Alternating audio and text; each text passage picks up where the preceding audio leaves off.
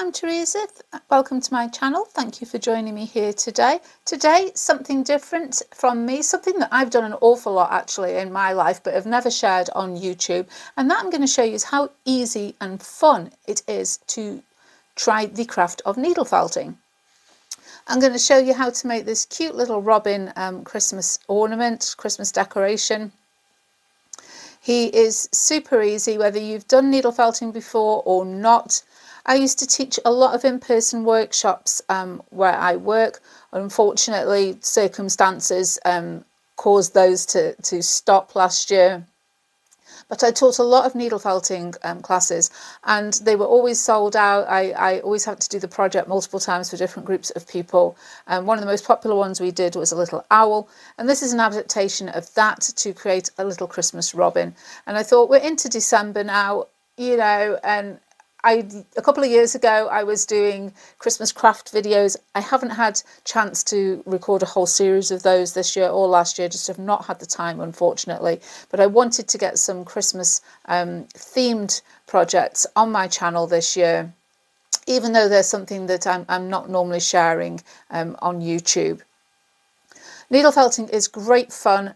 For those of you that are not familiar with it, you're using unspun wool and a little needle felting needle which has barbs on the edge of it, that as you work the wool with the needle, it causes the fibres to mat together and become felt. I've worked him over a polystyrene base, and then I've turned him into a little ornament by mounting him on a wooden base here. Created some little Christmas cards that he's delivering and just decorated it so that that can sit on my mantelpiece.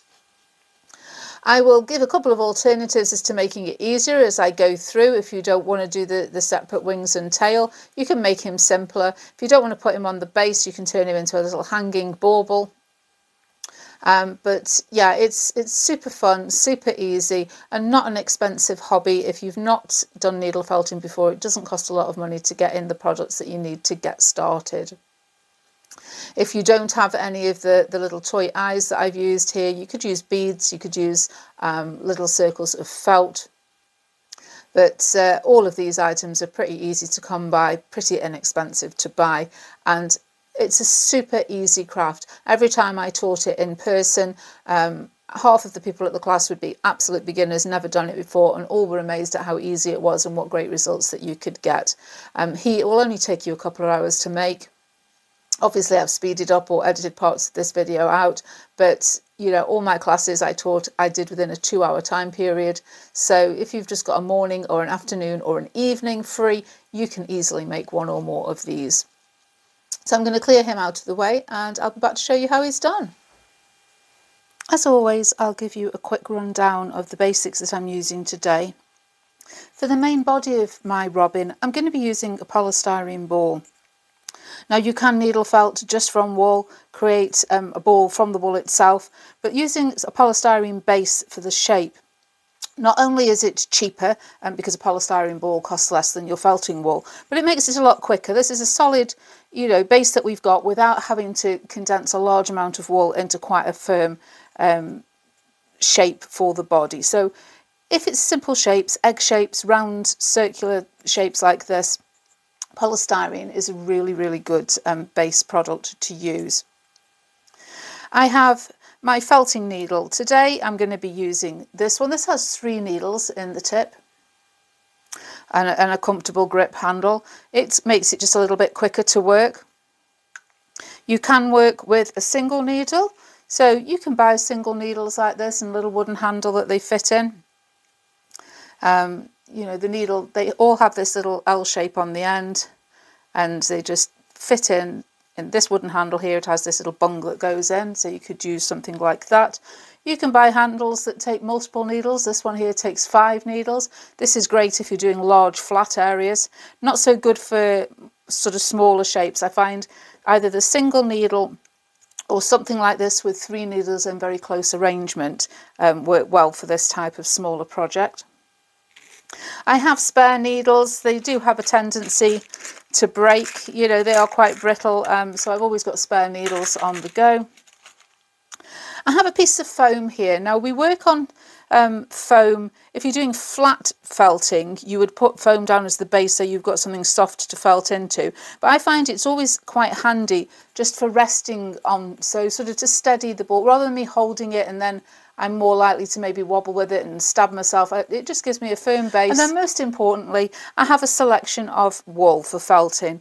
Now, felting wool is unspun wool. So, you know, wool that is, it's come off the sheep, it's been dyed, it's been washed, it's been carded, which basically straightens all the fibres out, but it hasn't been spun into yarn. So I've got a whole selection of sort of neutral colours here.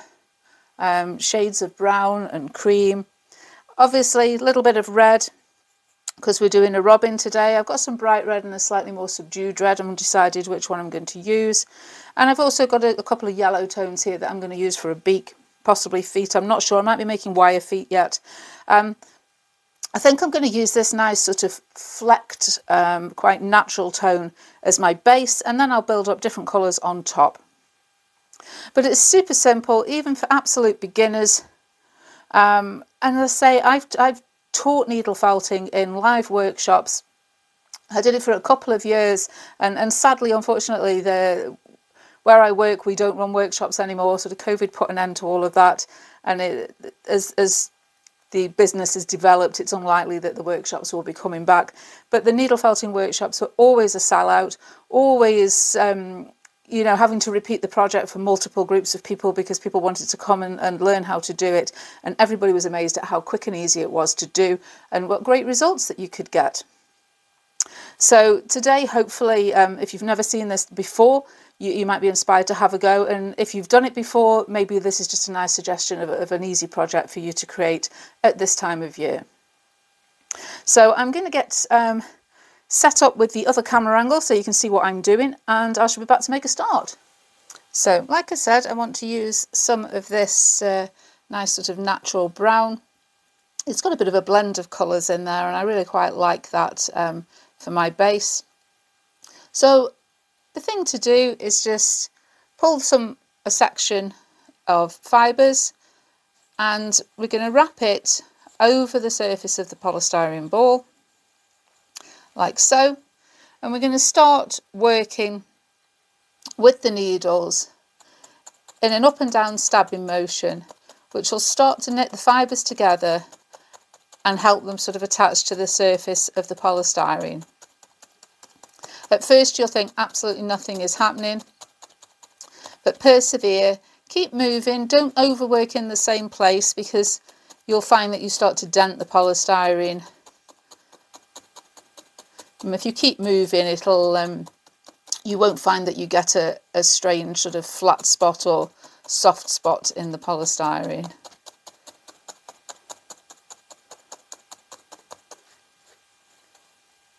Keep your fingers out the way as best as you can. I always used to say this to my students, I said, you will all stab yourself a couple of times and then you'll learn to keep your fingers out of the way.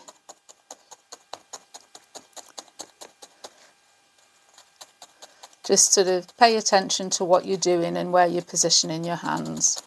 And this is where I find having this piece of foam underneath really helps. It helps stop the shape from slipping about. And that just makes it, again, a little bit safer for your fingers.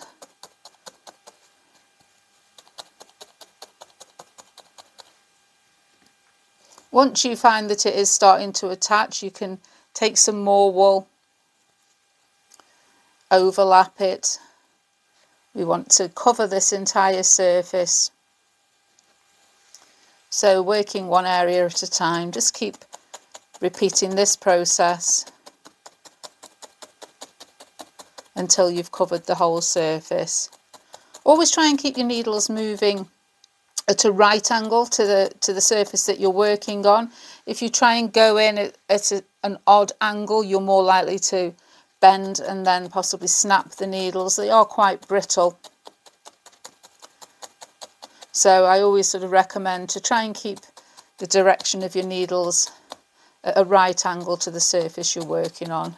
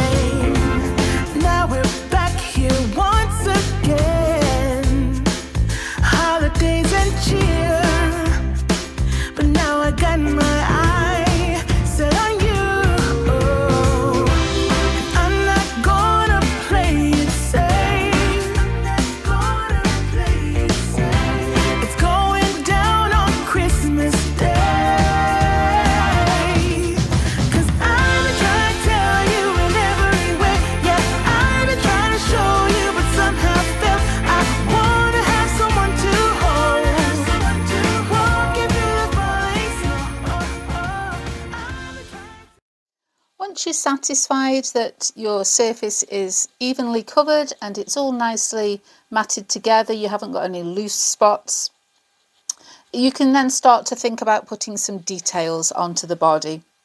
And I'm going to begin by putting the robin's red breast on. It's a good start for then placement of the other features that we're going to be using.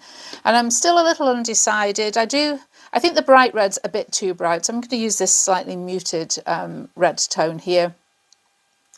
But again, in a similar way to what we've done with the base coat, I want to just get some fibres, and I want to do a circle shape. So I'm just going to sort of shape it in my fingers until it's a sort of a circular shape about the size that I want it to be. I want it to be, it's a nice fat robin, so we can have a big red breast. And I'm going to then start attaching it in the way that we've just done, same technique. It's going to hold it in place and working the fibres. This layer will then mesh on top of the base layer that we've already put down.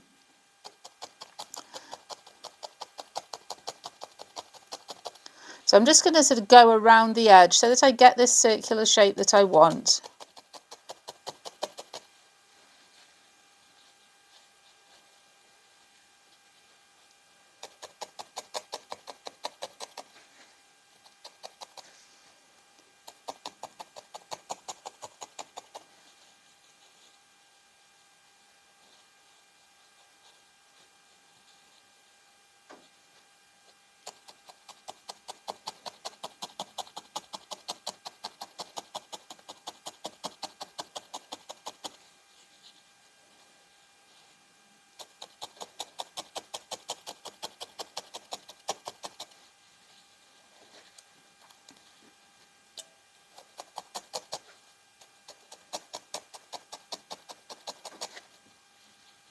Once I've sort of got my basic outline, I can then work on sort of flattening this down a bit by needle felting over the surface of the shape.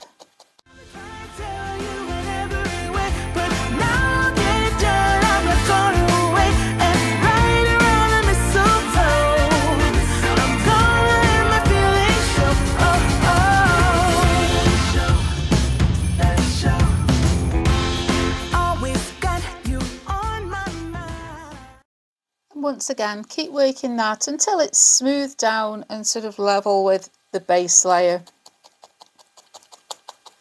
Once you feel that it's nicely felted, there's no loose fibres sticking out there, I think we can say his red breast is done. So next I'm going to work on some wings, and the wings are going to be sort of like an oval shape that fit on the side of his body. And I'm going to use a slightly different colour brown. I'm going to use a darker brown. I've got a couple of different colours here. I'm undecided again, always undecided as I'm working on things. I think we'll go for this one. I think this one's a little dark, that one's a little light, so we'll go for this sort of medium tone. And his back and wings and tail are going to be done in this shade of brown. For the wings, you want to make an oval shape, and we can either just cover the base of the robin, the actual robin body, and just have this flush with the surface. If you want a bit of dimension and want your wings to look like they sort of can flap a bit, make them separately.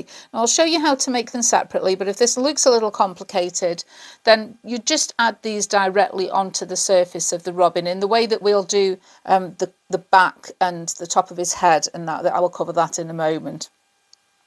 So to do them separately, again, chosen a little bit of brown wool. I'm going to make it into a bit of an oval shape, the shape that I want for my wings. I'm just going to pop it down onto my felting foam here, and with the exact same motion as we've done on the body, I'm going to knit those fibres together.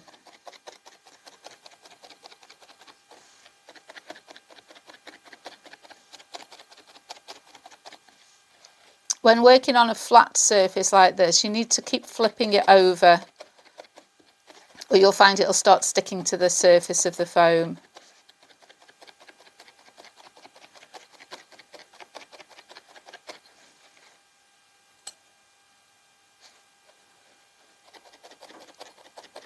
But just keep working it, tucking the ends under till you get the sort of shape that you want. It is quite forgiving.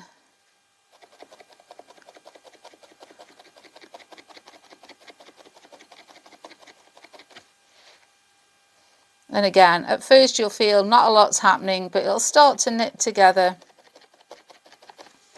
and sort of start to take shape, become a little bit more solid.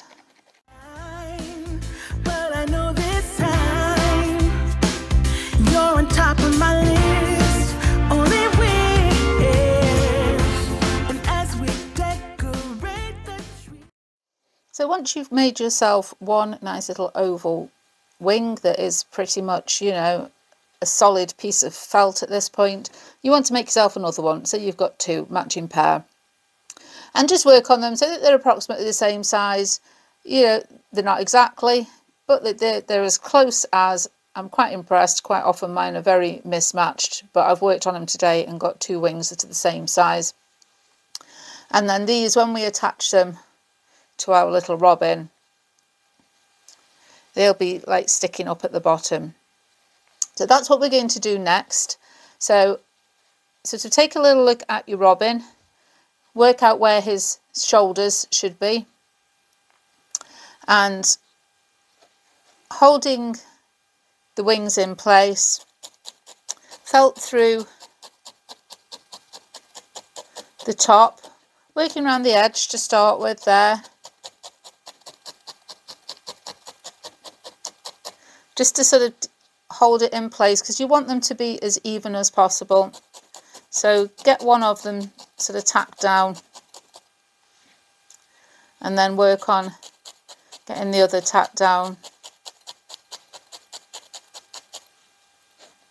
And we're going to attach them to about the halfway point and leave the bottom half free.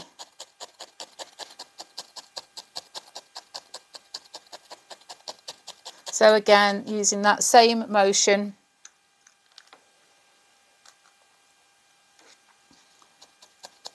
just using my single needle there for a minute, go back to using my triple one. And once they're in place, we can work on covering his back. Now, as I said before I did the wings, if you didn't want to make the wings separately, you would just start covering the back and the sides here with this dark brown, but just sort of curving it around so that we're leaving still this area here. But I think it's quite nice to have his wings sort of separate. It gives him a bit more character. But taking more of this brown felt, the same colour that we've used for the wings, I want to fill in a gap. I want to leave a little bit here where his face is going to be. So working from the sort of centre top, going to be adding in some of this dark brown and just blending it with where his wings are, so it looks almost as though it's one piece. Only you and me.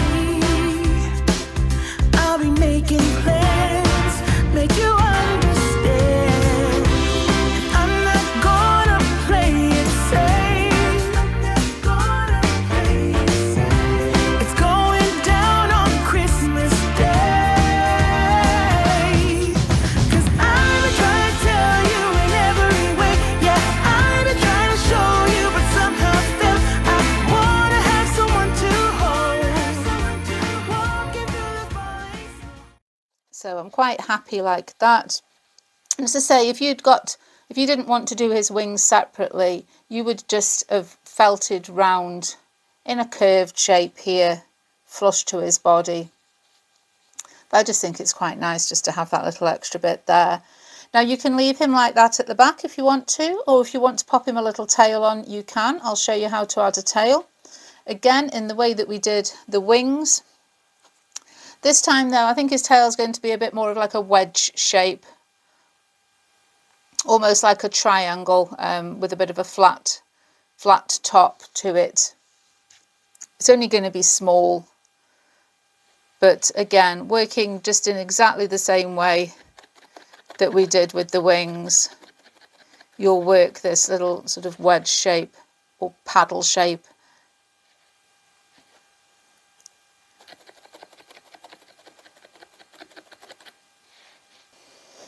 And after you've worked it the same way as you've done the wings, you'll end up with this little wedge shape that you can attach on the back. So again, just sit your robin how you think he would be sat so that you can get the position right. Just pop him in place like that, and again we're going to attach the top half but leave the bottom half sticking out. But say if you want to leave this out, if you want to leave the separate wings out, you can do. Save yourself time, save a little effort, but I think it does look nice if you do try and get these extra bits in. It just adds more detail. So there's his little tail. Just work it so that it's blended in. If you've got a bit of a harsh join, you always take a little separate bit of wool and just felt that over the join and onto its tail, and that'll disguise it, so it'll just look like it's all one piece. The next thing I want to do is pop the eyes on. I want to do that before we put the beak in, just so that we get the position right. And his two little eyes are going to go at the top, and for this I'm using toy safety eyes. These are like little amber and black eyes. These ones are 9mm in size, because I'm using I think it's a 6cm polystyrene ball I'm using here. It's either a 6 or an 8. Yeah, but it's a 6cm ball that I'm using. Now, I was torn between using these 9mm eyes.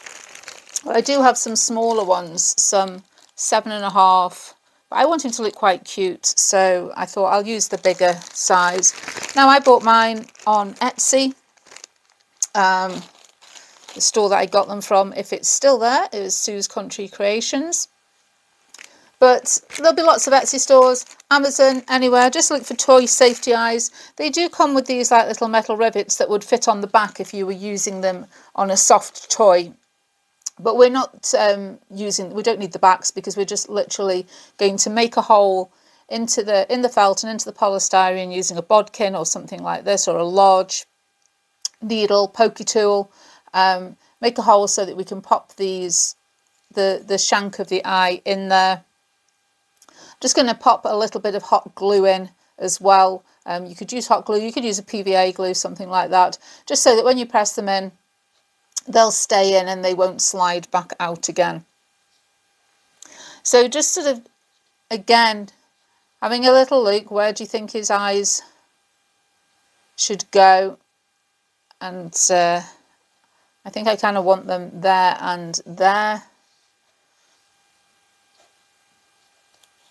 So I've got to work a hole in. I need to make sure my hole goes in enough that I can, far enough that I can push this eye in.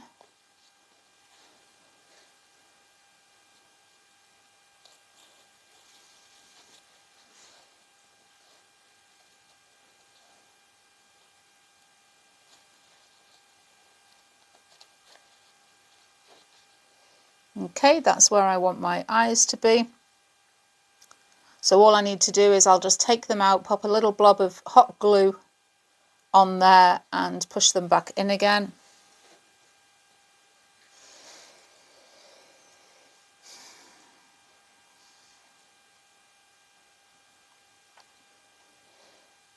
Keep working until you've got a nice little beak shape like this. If this is too fiddly for you, if you don't feel confident in doing this, then cut a little piece of felt, some actual felt fabric, a little triangle of felt, and attach that, glue that in place. That would look absolutely fine.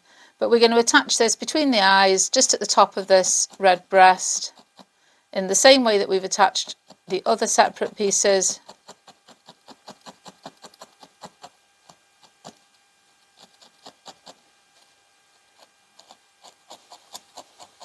And there's his little beak.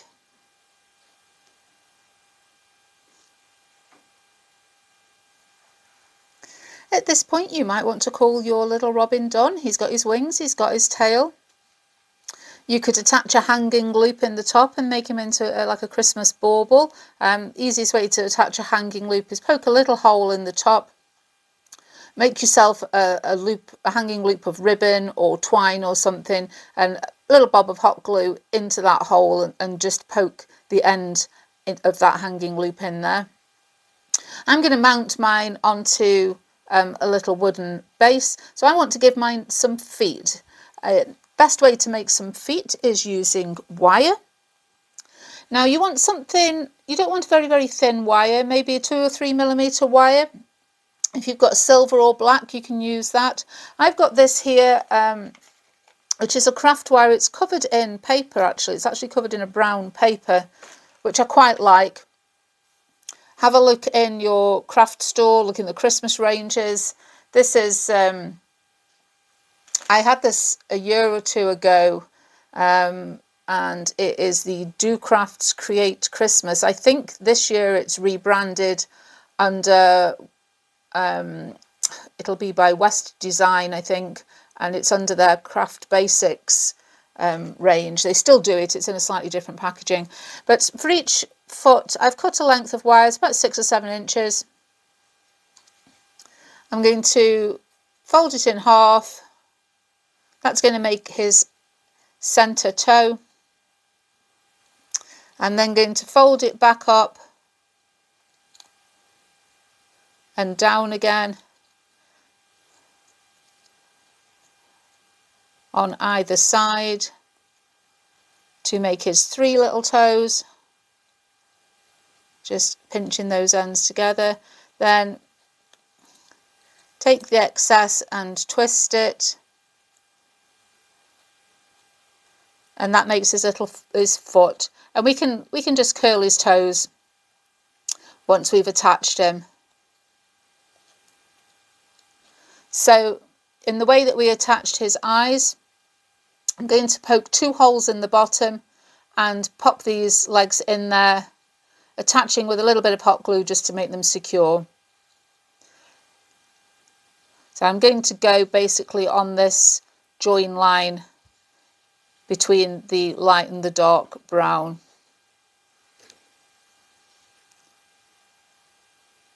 And I'm going to pop them in sort of directly under where his eyes are.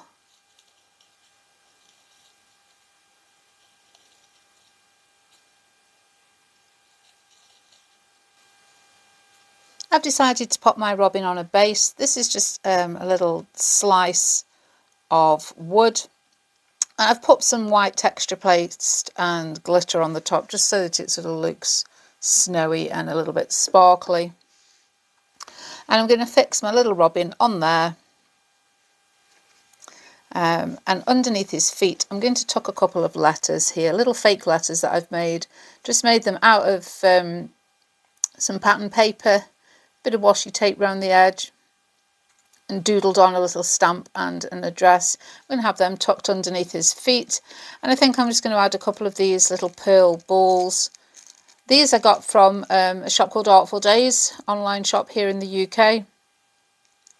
There's quite a few mixed media suppliers that do this type of thing, but I thought they might just look like little snowballs. I'm just going to hot glue these bits. There's the address, www.artfuldays.co.uk, and they're the pearl art balls. So we're going to hot glue him on.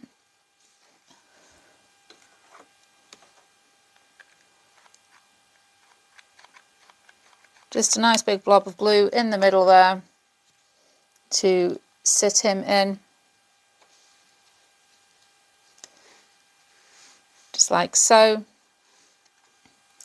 just going to pop a little bit of glue underneath these letters and then just tuck them underneath his feet there at the front.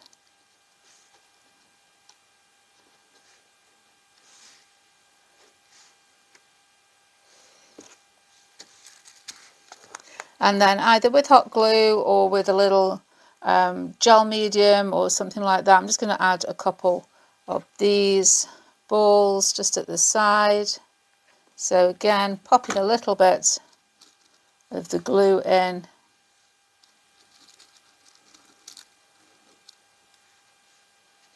And then just pressing some of these balls in place in that glue.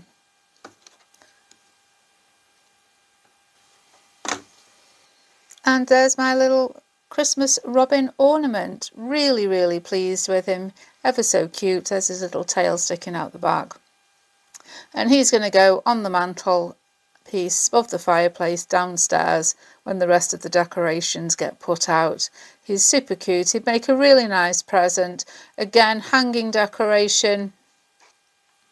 You could stand him on, if you want some height, something like a little vintage or wooden spool, you know, and he would look really, really cute. But I just want him to be nestled among the greenery that we'll have on the top of our fireplace. I think he's really sweet. So hope you enjoyed this introduction to needle felting. If it's something you've not seen before, I'd love for you to have a go because it is really fun to do. Any of you that have tried it before, as I say, hope this is a little inspiration of something that you could make for yourself or for a real fun little Christmas stocking filler for a crafty friend. As always, if you enjoyed the video, please leave me a thumbs up and don't forget to subscribe if you haven't already. And hopefully I'll get a couple more seasonal makes in before the end of the year. But for now, that's all. Bye!